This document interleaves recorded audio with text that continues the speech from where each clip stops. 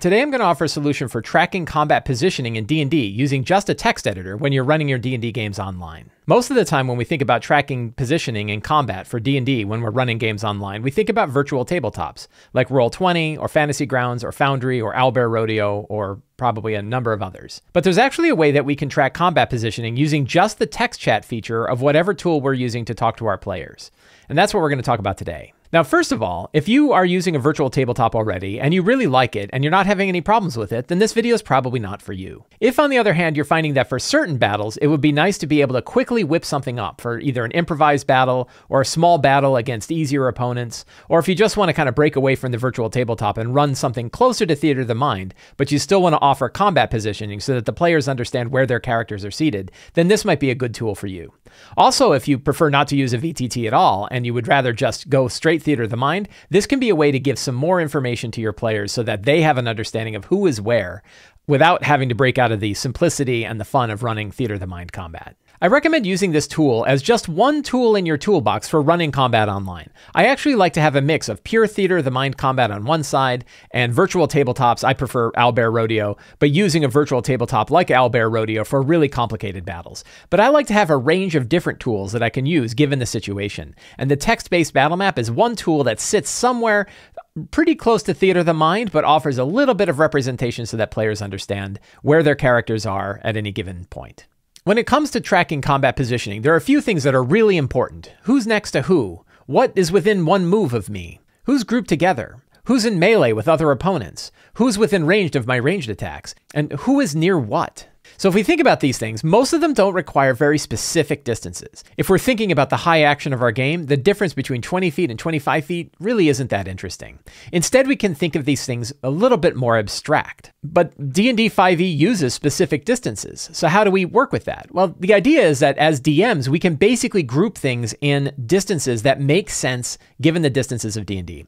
So for example, we have things that are within 5 feet of each other, right? A lot of the abilities, a lot of the features of D&D are for things that are within 5 feet. You can attack someone within 5 feet of you. Any sort of touch attack is within 5 feet. So that's one distance. Who's next to who, right? And if somebody is within 5 feet and they want to move somewhere else, that means they're going to provoke an attack of opportunity. The next distance is within 25 feet. That's generally speaking within someone's movement. So somebody can move from one place to another if it's within 25 feet. Sometimes they can get to 30, but then you have that stumbling dwarf who only gets about another 5 feet. So 25 feet is usually pretty easy.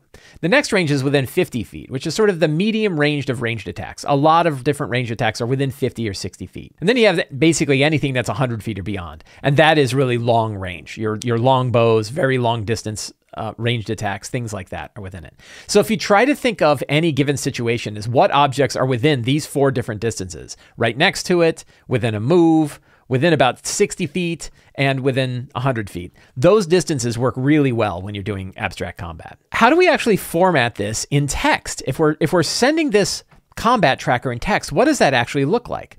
So I'm actually using a system called Markdown to use this. And the reason I do is that the tool of choice that I use is Discord. Discord is a fantastic free tool that we can use for our D&D games. And Discord actually understands Markdown text. So if you paste Markdown into Discord, it renders correctly.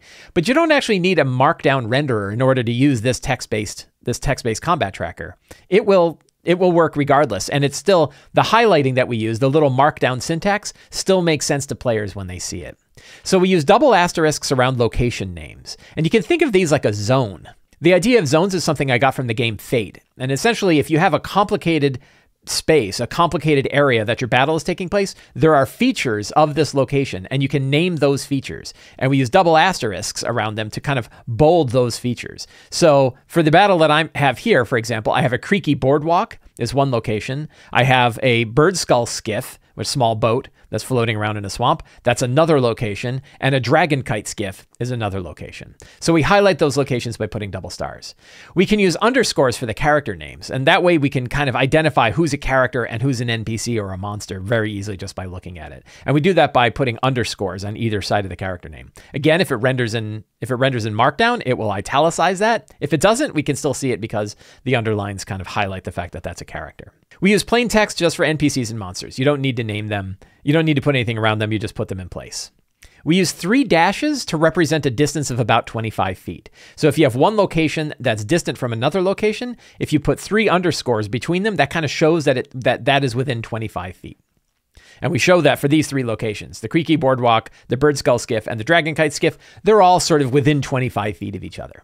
Anytime you have 2 names that are right up against one another, like the one line and then a name and then another line, that means they're within 5 feet of each other. That way, any 2 names that are adjacent to each other in a list, that means they're within 5 feet of each other.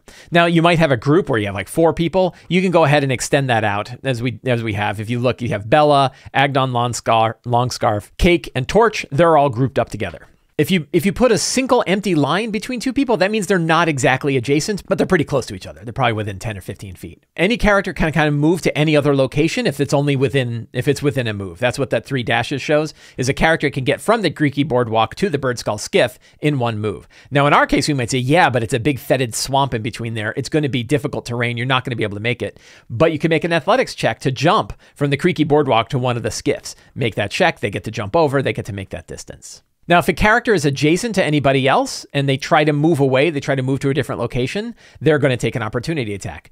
But we're not going to surprise our players with this. The character knows that they are at risk of an opportunity attack if they're going to move, so we should let the player know that they're at risk. If they are going to move, we could say, just to let you know, you're currently next to Agdon Longscarf. If you want to try to jump over to the Bird Skull Skiff, Agdon's going to get an opportunity attack against you on the way. Now, one cool trick is we can track the damage done to the monsters or NPCs directly in the same list. I do it by just adding some text directly next to it with the number. So we could say that Agdon Longscarf takes a longsword attack. He takes 7 damage. Then he gets shot with a firebolt for another 5. We just add it up.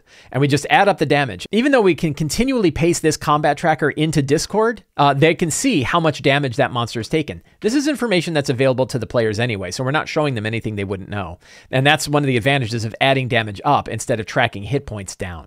So as we're using the combat tracker, we have some kind of text editor. I like to do it in Notion, but you could do it in any text editor of your choice and keep track of that on the side. And then periodically we take and copy this entire section and we paste it into Discord. I'm going to paste it into my Discord server here. I paste that in and immediately the players can see, and you can see how it rendered in Markdown. There's a Creaky Boardwalk. It has Kolshek and Ori. They're on the boardwalk, but they're separated from everybody else. Bella, Cake, and Tarch are all adjacent to Agdon Longscarf. And then we have 2 Bird Skull Skiffs, both highlighted, that show that there's a Herringon Sniper, the 2 different Herringon Snipers, one of which who took 4 damage, and one rower, a Herringon Rower. And then there's a Dragon Kite Skiff as well. So now we have 3 different locations. We have groups of monsters. If Kolshek says, ooh, I'm going to go leap over from the Creaky Boardwalk to the Bird Skull Skiff, all we have to do is cut him from here and paste him over here, assuming he made it. And now he's adjacent to him. If he jumps right in him, we might throw him right in the middle so that he's right in the middle of those snipers, which is exactly where Kolshek wants to be.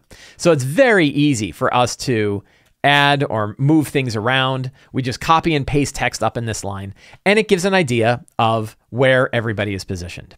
So the combat tracker is a really fast way of showing positioning that we can use online. We can use it in Discord. We can use it in any text editor or any text chat program that we're using with our players. So why do we want to use this? Well, it's very fast to set up. It requires no other external tools other than usually the collaboration tool that we're using with our players. And it gives players enough of a general idea of where they're positioned that they don't constantly have to ask, like, well, exactly where am I? And who's next to who? It's easy for players to lose track. It's easy for us to lose track of who's where anybody else is, which is typically where we go to a virtual tabletop. But the advantage is this is way faster, and we can improvise battles with this very quickly.